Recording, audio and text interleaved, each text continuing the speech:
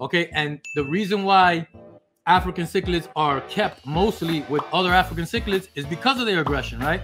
Because if you put an aggressive fish with a submissive fish, or a fish that's just not as aggressive, what's going to happen is that submissive fish is going to get picked on all the time. It's not going to defend itself.